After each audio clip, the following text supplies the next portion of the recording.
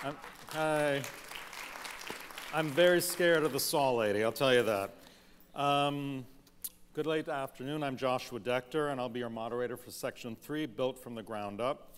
I first want to thank my longtime friends at Creative Time for their sustained commitment to organizing these summits, and I'm really honored to be moderating a panel with such accomplished individuals as Chido Govera, who's an extremely inspirational person, Kenneth Bailey and Judith Lehman, Alfredo Brillembourg, and Christoph Schaefer.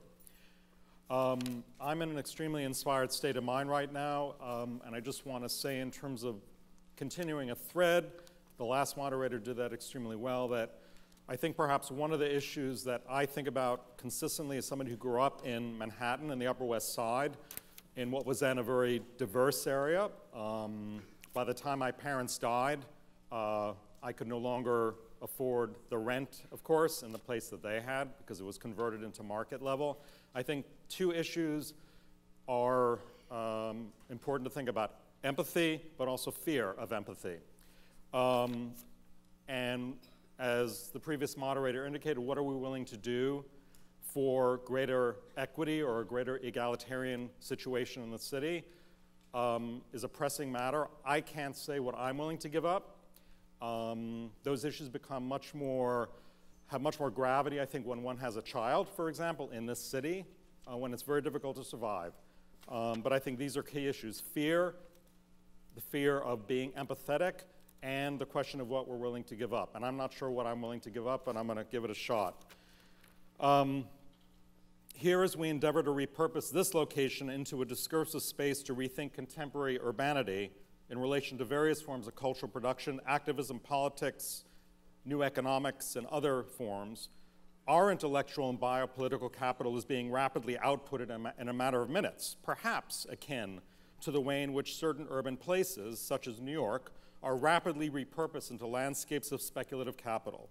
Privatization and neoliberalism are not new phenomena, yet it seems that with the withering of the middle classes in the United States, we may be one misstep away from becoming displaced citizens, internal economic refugees, that is, accumulation in the hands of a few and disaccumulation affecting the many.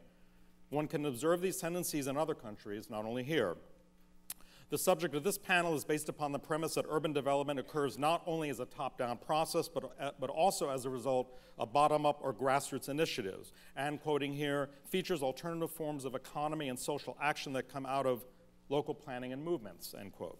It seems that one of the most urgent questions to ask of our panelists today and of the audience assembled here and globally is, in what ways do such, quote, alternative forms effectively and pragmatically challenge, to invoke Manuel Castell's book, The City and the Grassroots, dominant formations of power in today's developing and developed cities? Even though we recognize that glaring economic and income gaps exist, do terms such as top-down and bottom-up potentially end up reproducing the hierarchies or divisions of class, opportunity, education, work, and lifestyle that we are seeking to erode?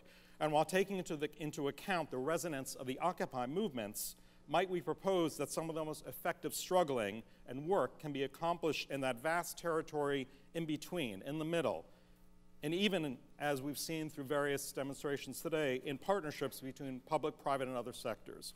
And finally, how might new forms of social activism, economic activism, and social and cultural entrepreneurship help to restore a more egalitarian ethos, that is, forming broad-based coalitions for social, economic, and educational justice with the citizens of cities, and in such a way that politically progressive, quote, creative entrepreneurs are not inadvertently repurposed into self-interested members of a, quote, creative class destined to play their role in the engineering of luxury cultural tourism nodes within the post-cosmopolitan metropolis.